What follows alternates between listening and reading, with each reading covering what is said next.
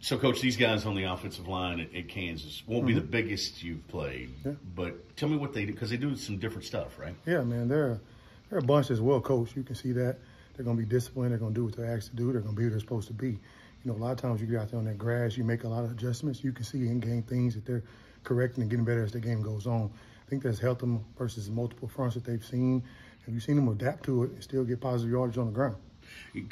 We heard earlier in the week from another coach that they do some stuff sort of like Air Force or some of the other academies because they are undersized. Are you seeing that too? Again, I say it's being well coached and adapting to the defense. They've seen 4 down, they've seen 3 down, they've seen speed, they've seen size, and you can just see them change it up week by week, and those players adapt to it well.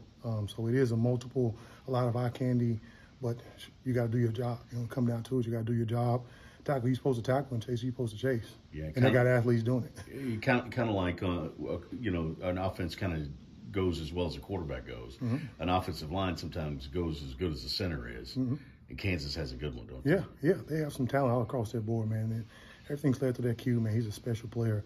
And sometimes me being a former player, I just like watching ball players. You see him do some things with their rock, you know, that you just go, wow, you know, just watching him play. He's comfortable, you know what I mean? He hides behind those guys, and they do a good job passing things off and just being disciplined. What kind of challenge does it bring when you guys have to face a guy that can run the ball like he can? It's like, again, it makes us be disciplined because a lot of times we say 11 on 11, but you don't expect him to be involved in the run game, and you're seeing that more and more in these offenses. So it makes everybody have eye discipline, be what they're supposed to be. Up front, we know what our keys are. In the back end, they know what their keys are. What's your assessment of how the D-lines kind of performed this first quarter of the season? Man, it's been phenomenal for me. Like I said, coming in this place was an honor. But seeing them buy into me and buy into our new system, which they haven't been playing in, that's step one to those guys, man. Credit to them. But then just the effort, man, it's relentless. They're a gelled group that they're getting closer and closer by the day and by the week. It don't matter who's in there, who's rolling in there. It's one standard, you know, having as many seniors in my room as I do. You know, I have 4 guys that'll be playing their last college snaps here this season. So it's some attention to focus and holding that standard high of just winning the ball game ain't enough to those guys no more. They played a lot of football. They want to win championships. You know, they want to leave a legacy for their families to be proud of. So my room kind of follows their lead when it comes to that. So week in and week out is very, very docked in on the details of what do we need to do to win. And whatever that is, they're ready to do it. There was a play in the second half where Bevel's in at quarterback, and I think it was like a 3rd and 3, 3rd and 4 maybe, and he's rolling out to the right trying to run it for the first time. And Caleb Fox chases him down. There's a guy, talk about how he's improved since he's I think he's just getting comfortable. I mean, he's a guy that has some extreme physical traits. I mean, he can squat the house when he goes in the weight room. I mean, you've seen it on that play.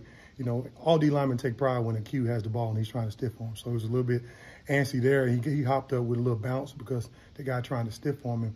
But, I mean, those guys, it's just the urgency. All of them play hard. I think after the fact, they see those snaps and see themselves run and go, wow, that's me. But we know that they have those traits. It's just kind of that opportunity to go make a play. You know what I mean? And that was a special one. I think Dylan had one very similar, the same way, just run things out. And anytime you see a big man making plays out there on the numbers, I mean, I'm going to celebrate that. There was another one in the first half, I think it was, where Dom chases a guy in front of the TCU bench. Doesn't quite catch up to him, but just the effort. Yeah, I will give that credit to, like, the depth in the room. Because being a defensive lineman, if you watch some of those plays on Sunday, to be honest, there's some guys that hesitant to go outside the hash. You play a lot of snaps, and they trust the guys that's behind them. So I tell them, I don't care if you get tired in 1 play or if you get tired in 10 plays. You let me know you're tired, I'm going to sub you out.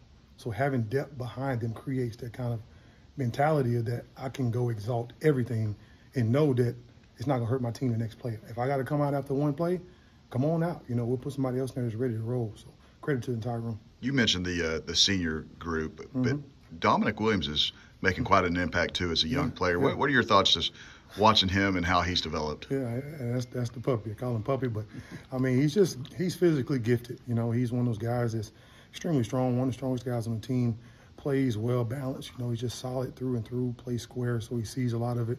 And I think that's the most intriguing thing about him is playing square. He's allowed to fill a lot of blocks before seeing them.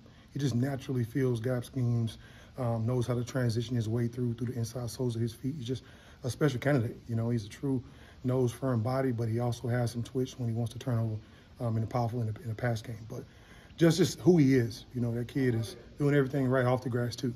So it just works out on the field as well. You gain trust with him outside of the meeting room, it's going to show up on the grass.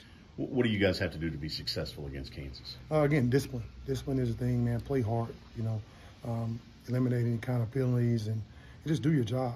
Coach preaches it over and over again. I mean, this sport, for one, it's the ultimate team sport, and you got to trust the guys next to you do what they're supposed to do. So in this game, it's no different. Just play hard, be ready to roll, and just do your job.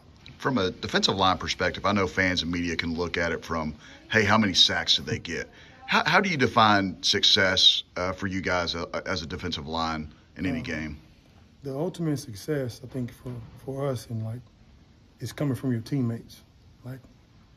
You can see how they play with comfort if you're doing your job. So the very first few snaps of the game, it starts with physicality. I'm going to stand right down that line. I'm going to stand right down the line of scrimmage, and I'm not looking at technique. I'm seeing if we're knocking people back. That's step one. My guys know that. I want them to be physical and not be thinking. But then your teammates are going to play more comfortable when they know your feet are always going forward. So we know we don't get all the stats. We're not going to be at the top of the charts every week of what people are looking for. But when your teammates come by you and slap you on the hip, man, and go, man, I appreciate you. I owe you. You guys play hard. Y'all whooped them. That's the ultimate success for the room.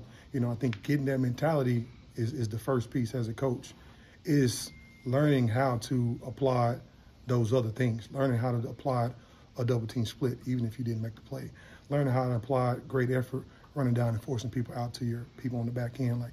That's just as exciting to me as a sack. A batted ball, forcing a high throw, that's interception. We've done a great job of letting them know that's your stat too. You may not show up on the stat sheet, but forcing a high throw for somebody to get underneath it, we celebrate that. And them seeing that success and collapsing the pocket and making the quarterback, disrupting them, making them uncomfortable, we cheer for those things. So just making them proud to get those statisticals too. Thanks, Coach.